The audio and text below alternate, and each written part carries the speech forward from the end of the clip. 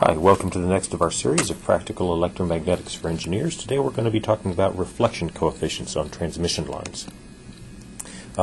Where we've gotten to now is we've approximated a lossless transmission line by a lumped element model of inductors and capacitors. We lost the resistances and the conductance when we went to the lossless line.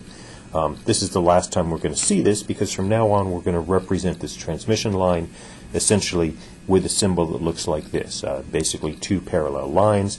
We've taken all the parameters and we've basically converted our inductance and capacitance into a propagation coefficient beta. We know the attenuation coefficient is 0, there's no loss.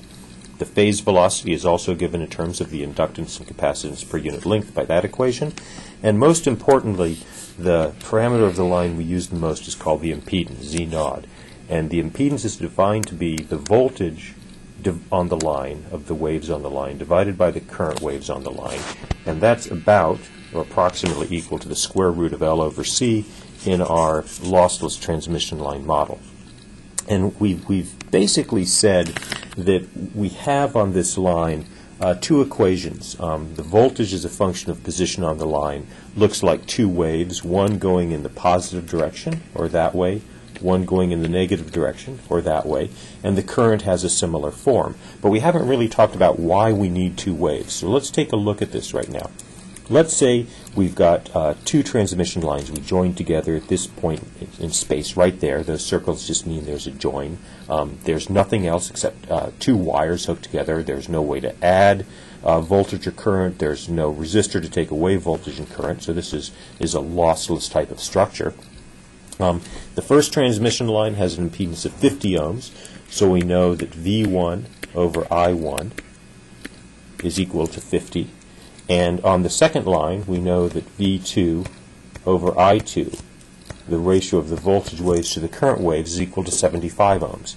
So let's naively sort of put a wave coming down this way, going in the positive direction, and give it an amplitude of 50. Well, we know that Z1 is equal to V1 over I1 is equal to 50. So if the voltage is 50, the current has to be 1. Well, what happens over on this side? Naively, one might say, okay, well, we know that Z2 is equal to V2 over I2 is equal to 75. The current is just going to keep going, so let's have a wave here with a voltage of 75. And this doesn't make sense at all, because all of a sudden we added half again to the voltage. We just violated conservation of energy, which would be a really good thing, because we could power the whole world on joint transmission lines if this really happened, but it didn't. And it doesn't. Well, then we say, okay, well, let's keep the voltage constant. So we'll have the voltage 50 going in, and we'll cross that out. And we'll say, okay, really what we've got here is V2 is equal to 50. So that means that we've got 50 in the numerator, and what do we need? Something like 0.67 maybe in the denominator, just doing it off the top of my head. Well, this doesn't work either, because now V times I has dropped. We've lost some power by going through there, and there's nothing to lose power here, so that doesn't work either. So how do we resolve this issue? And the way we resolve it is we call this point where the lines just join, and we zoom in on that and call that point Z is equal to 0. If we have a wave of 50 coming down this way, moving in the positive direction, and naively we say, okay, we've got a larger wave of 75 moving that direction, away from the junction. So let's put a 75 on and 50 there. What happens right at this junction here? Well, it would actually make sense if you had a second wave moving in the opposite direction. So we had a wave that summed up positively with the first wave, moving in the negative direction, that had an amplitude of 25. Because then, right at this point, where these two waves add together, you've got a total of 75, which equals the voltage on the other side. It turns out that this also works for current, because you may have one coming in less going this way and some coming back that way. And obviously these aren't 50 and 75 exactly. There's something funny going on here. And now we need to actually go and use some mathematics to figure this out, which actually ends up being pretty straightforward and pretty simple.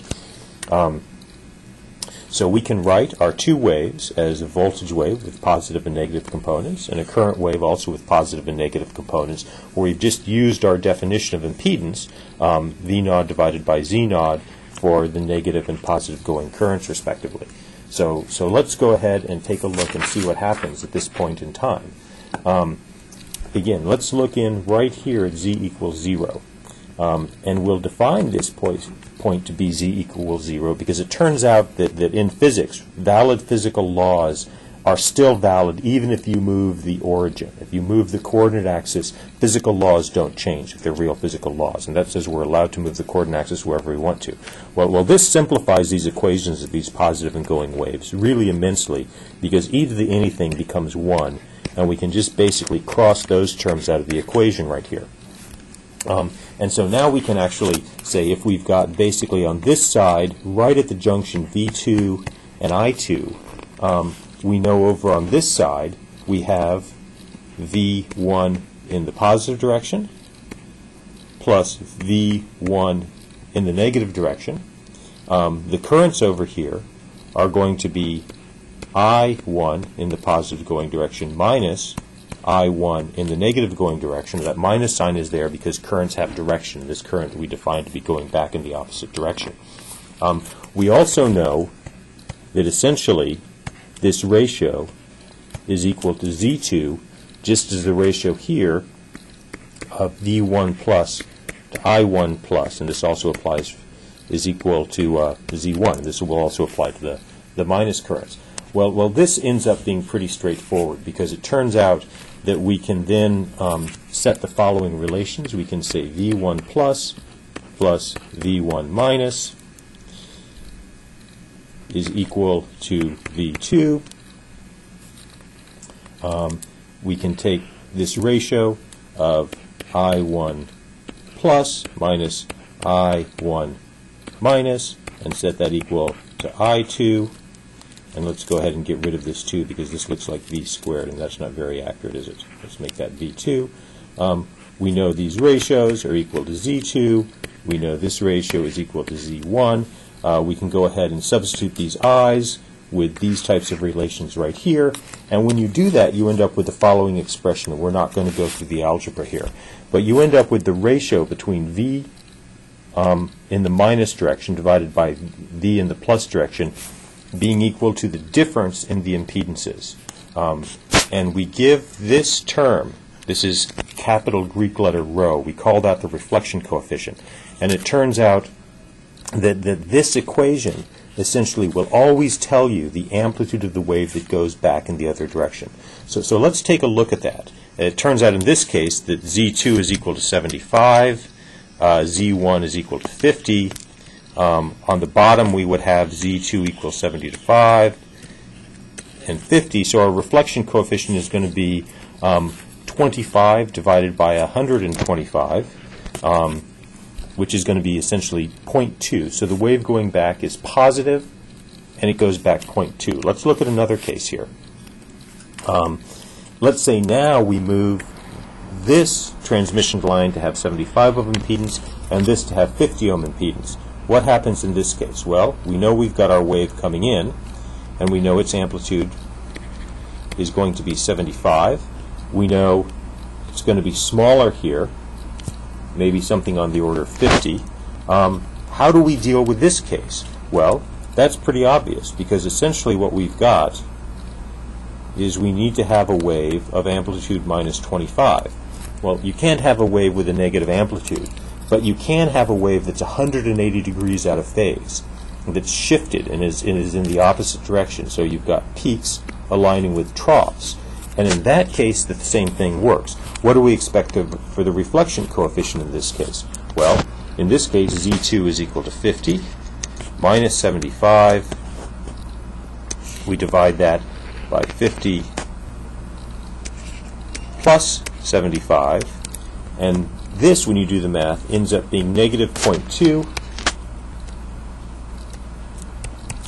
and it turns out the wave is flipped upside down. So it doesn't matter if one comes before the other. We can certainly have negative reflection coefficient. It just means that we have a 180-degree phase shift. In the most general case, what we generally talk about is some kind of transmission line with a characteristic impedance Z0 and phase velocity being terminated in a load. And this load has any type of impedance. It can be 0, it can be 1, it can be infinity, it can be a complex number, it can be an imaginary number. We'll talk about that in a minute. But what this diagram here represents is a transmission line with some kind of wave propagating down it, feeding energy into the load which you're driving. And that load could be an antenna, it could be something else, it could be some kind of detector. But this is really what we're trying to do with transmission lines, is we're trying to use high frequencies to drive some kinds of loads.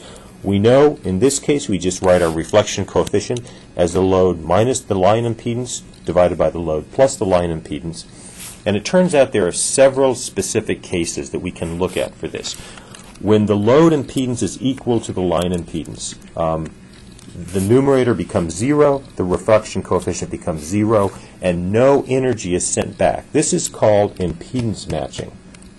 And this really is a very important term when we talk about transmission lines, because impedance matching, if you set the load impedance equal to the line impedance, all your energy, all your signal is going to go into the load. You're not going to lose any to reflection. If in the case we basically take this load and get rid of it, and in other words, what we're going to do here, let's get rid of that line, is we're going to replace this with a short circuit. If I can get my pen back here, let's replace that load with a short circuit and do that. In that case, the load impedance is 0, the reflection coefficient is -1, and all the wave goes back 100 degrees, 80 degrees out of phase.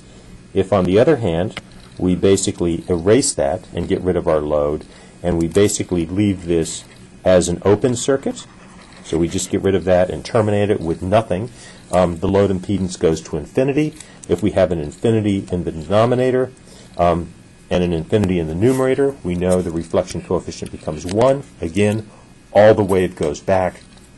It also turns out if you put a capacitor or inductor to terminate the line, that's a purely imaginary, or what we call reactive component, that Z load, being imaginary, is going to give an imaginary reflection coefficient, but that magnitude of the reflection coefficient will be 1. All it's going to do is send the wave back with a phase change. And in the most general case, if you have a complex load, a resistor and a capacitor, say in series or something like that, the reflection coefficient itself is complex. And those are reflection coefficients. This is a really important parameter, and we're going to see how that in the next couple of slides leads to something called standing waves on the line, and also then how we can very soon deal with complete circuits made out of transmission lines.